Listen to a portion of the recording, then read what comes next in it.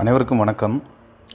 இப்போது நம்ம கல்லூரி நிர்வாகத்தினுடைய அறிவுறுத்தலின்படி மூடல் என்கிற அந்த தொழில்நுட்பத்தை பயன்படுத்தி 3ஆம் பருவத்தை நாம் ஆரம்பிப்பதற்கான அந்த வேலைகளெல்லாம் ஆயத்தமாகிட்டு இருக்குது. அந்த நேரத்தில் நமக்கு ஏற்கனவே கணினித்துறையிலிருந்து எந்தெந்த வகுப்புகள் அப்படிங்கிறத நம்ம துறை சார்பாக நம்ம பிரிச்சிருக்கிறோம். அதை நம்ம துறை தலைவர் நமக்கு அனுப்பிச்சிருக்கிறாரு. அதே நேரத்தில் நமக்கெல்லாம் ஒவ்வொரு ஐடி பாஸ்வேர்டு, ஒரு யூசர் நேம், ஒரு பாஸ்வேர்டு கொடுத்துருக்காங்க. அதை பயன்படுத்தி நாம் எடுக்கக்கூடிய வகுப்புகள் அல்லது ரெக்கார்ட் பண்ணி நம்ம வச்சிருக்கக்கூடிய காணொளிகளை, அதே நேரத்தில் பிபிடி, பிடிஎஃப் இதெல்லாம் எப்படி அப்லோட் பண்ணுறது அப்படிங்கிறத நம்ம தமிழ் துறைக்காக நாம் இப்போ பார்க்கலாம். முதல்ல நம்ம கூகுள் பேஜ் அதுக்குள்ளே போயிடணும். போயிட்டு மேலே இருக்கக்கூடிய இந்த பாரில் நமக்கு அவங்க ஒரு ஐடி தந்திருப்பாங்க. இப்போ என்னோட இதுக்கு நான் செஞ்சு காமிக்கிறேன். உதாரணத்துக்கு leapshc.org பார் நமக்கு எந்த டிபார்ட்மெண்ட்டோ அதை நம்ம அங்கே டைப் பண்ணுவோம். அந்த லிங்க்கில் அது அப்படியே இருக்கும். எனக்கு கெமிஸ்ட்ரி டைப் பண்ணிவிட்டு என்ட்ரு பண்ணோம்னா நேரடியாக மூடல் பேஜில் அந்த டிபார்ட்மெண்ட்டுக்கு உண்டான லிங்க்குக்கு போயிடும். மேலே பார்த்தீங்கன்னா லாகின் அப்படின்னு ஒரு ஆப்ஷன் இருக்கும். அதை கிளிக் பண்ணிவிட்டு அந்த லாகின் அப்படிங்கிறதுக்குள்ளார போயிட்டோம்னா முதல்ல யூசர் நேம், அந்த யூசர் நேமை அந்த இடத்துல நம்ம கொடுத்துடணும்.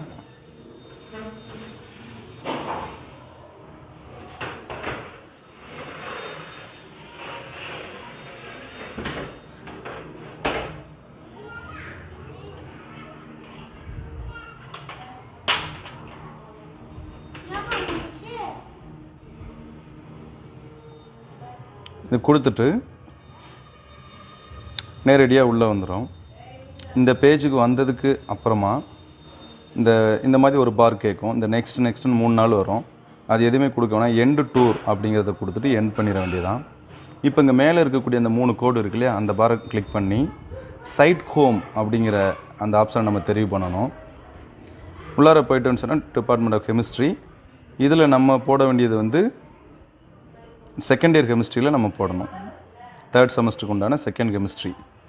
இப்போ என்னோடய வகுப்புக்கு நான் சொல்கிறேன். நீங்கள் உங்களோட வகுப்பில் இப்போ எக்கனாமிக்ஸ் அப்படின்னு சொன்னால் செகண்ட் எக்கனாமிக்ஸ், இங்கிலீஷ் அப்படின்னு சொன்னால் செகண்ட் இங்கிலீஷ். அதை கிளிக் பண்ணணும். உள்ளே வந்ததுன்னா நம்ம ஏற்கனவே அவங்க நமக்கு பிரித்து வச்சுருப்பாங்க. இப்போ இங்கே என்னோடய பேர் காட்டுது. தமிழ் அப்படிங்கிற தாளுக்கு எல்லாரும் என் பேர் காட்டுது. அந்த தமிழ் அப்படிங்கிறத நம்ம சூஸ் பண்ணோம் அப்படின்னு சொன்னால் இந்த பேஜ் ஓப்பன் ஆயிரும். இது நான் ஏற்கனவே அப்லோட் பண்ணி வச்சுருக்கிறேன். இது எப்படி நம்ம அப்லோட் பண்ணுறது அப்படிங்கிறத இப்போ நம்ம பார்க்கலாம். மேலே பார்த்திங்கன்னா ஒரு சக்கரம் மாதிரி ஒரு செட்டிங்ஸ் அப்படிங்கிற ஒரு சிம்பிள் கொடுத்துருக்காங்க இல்லையா, அதை கிளிக் பண்ணிட்டீங்கன்னா அதில் 2வது ஆப்ஷனில் டர்ன் எடிட்டிங் ஆன் அப்படின்னு இருக்குது பார்த்தீங்களா, அதை கிளிக் பண்ணணும். அதை கிளிக் பண்ணிட்டோம்னா நமக்கு யூனிட் வைஸாக பிரிச்சுருப்பாங்க. யூனிட் 1 அதாவது டாப்பிக்குன்னு இருக்கும். அதை நம்மளே மாற்றிக்கலாம். இந்த எடிட் அப்படிங்கிறதுல கிளிக் பண்ணோம்னா அந்த டாபிக் அப்படிங்கிறத யூனிட் அப்படின்னு மாற்றிட்டு யூனிட் 1, 2, 3 அப்படின்னு சொல்லி 5 யூனிட் நம்ம வச்சுக்கலாம்.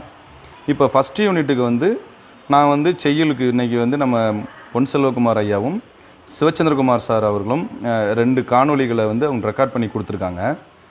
இதை பொறுத்தமட்டில் இந்த காணொலிகளை பொறுத்தமட்டில் நம்ம மூடில் 64 MBக்கு கீழே இருந்தால் தான் நம்ம இதில் அப்லோட் பண்ண முடியும்.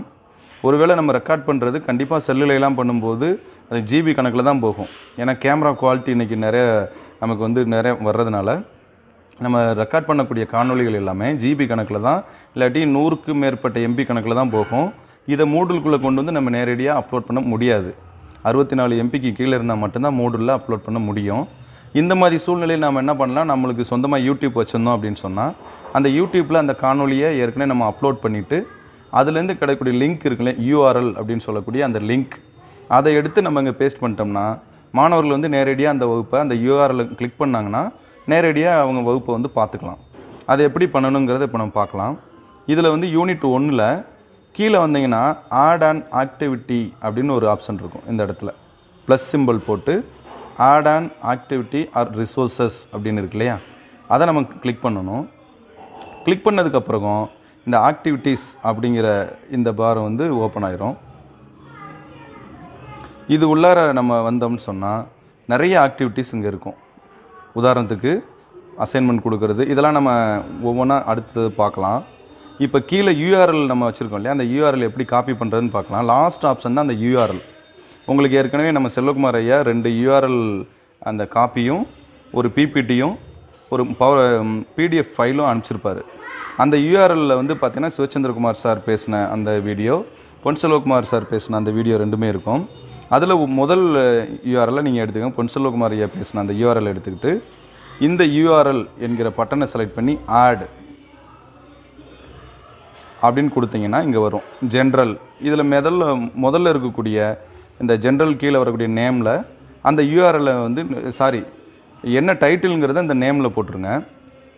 உதாரணமாக பொதுத்தமிழ் திருமந்திரம் அப்படிங்கிறத இதுக்குள்ளார போட்டுட்டு எக்ஸ்டர்னல் URL அப்படிங்கிறதுக்குள்ளார அந்த ஏற்கனவே கொடுத்துருக்கக்கூடிய URL காப்பி பண்ணி இதுக்குள்ளார நீங்கள் போட்டுறணும்.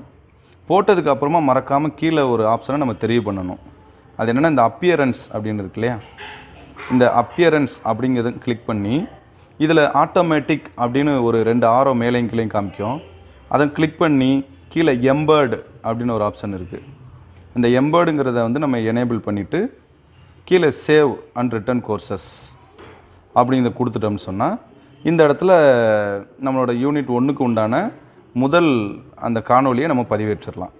இதே மாதிரி அடுத்தடுத்து 2 காணொலிகளையும் நம்ம பதிவேற்றணும். எப்படின்னு சொன்னால் மீண்டும் ஒரு முறை நான் சொல்கிறேன். அந்த யூனிட் 1க்கு கீழே இருக்கக்கூடிய ஆட் அண்ட் ஆக்டிவிட்டி ரிசோர்ஸஸ் அதை கிளிக் பண்ணிவிட்டு வரக்கூடிய ஆப்ஷனில் கடைசியில் இருக்கக்கூடிய URL அதை செலக்ட் பண்ணிவிட்டு ஆட், இந்த ஆட் என்பதை கொடுத்துட்டு அதுக்கப்புறம் அங்கே வரக்கூடிய ஜென்ரலில் நம்ம எந்த காணொலியோ அந்த காணொலிக்கு உண்டான தலைப்பு அதை அங்கே மேலே போட்டுறோம். கொடுத்துருக்கக்கூடிய URL காப்பி பண்ணி இது உள்ளார நம்ம போட்டுட்டு கீழே வந்து அப்பியரன்ஸ் என்கிறதுல எம்பர்டு அப்படிங்கிற ஒரு ஆப்ஷனை மாற்றணும். 2வது இருக்கக்கூடிய எம்பர்டு கொடுத்துட்டு save and return to courses இதை சூஸ் பண்ணிட்டோம்னா அந்த காணொலிகள் 2ஐயும் நம்ம பதிவேற்றிடலாம். இப்போ அந்த PDF PPT அதுவும் இதே சேம் மெத்தடு தான். ஆட் அண்ட் ஆக்டிவிட்டி ரிசோர்ஸஸ் அதுக்குள்ளே வந்துட்டு இங்கே பார்த்தீங்கன்னா இந்த ரிசோர்ஸஸ் அப்படிங்கிற கீழே ஃபைல் அப்படின்னு ஒரு ஆப்ஷன் இருக்குது. இந்த ஃபைலை கொடுத்துட்டு அதே மாதிரி கீழே ஆட் அதை கொடுத்துட்டீங்கன்னு சொன்னால் ஜென்ரல் அதில் நேம், அந்த ஃபைலுக்கு உண்டான நேம். இப்போ பொதுத்தமிழுக்கு உண்டான செய்யுளுக்கு உண்டான விளக்கம் அந்த மெட்டீரியல் நம்ம கொடுக்குறோம்னு சொன்னால் அந்த செய்யுள் திருமந்திரம் அப்படிங்கிறத கொடுத்துட்டு டிஸ்கிரிப்ஷனுக்குள்ளாரையும் அந்த செய்யுளுக்குரிய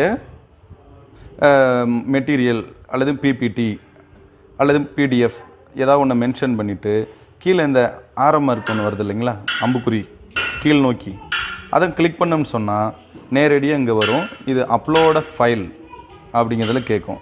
இந்த அப்லோட ஃபைல் அப்படிங்கிறத கொடுத்தோம்னு சொன்னால் நம்மளுக்கு கம்ப்யூட்டர்லேயோ அல்லது செல்ஃபோன்லேயோ எந்த இடத்துல அந்த ஃபைல் வச்சுருக்கோமோ அதை வந்து சூஸ் பண்ண சொல்லும். சூஸ் பண்ணிவிட்டு கீழே அப்லோட ஃபைல் அப்படிங்கிறத கொடுத்துட்டிங்கன்னா நேரடியாக உங்களோட பிபிடியும் உங்களுடைய அந்த PDF ஃபைலும் அப்லோட் ஆகிரும்.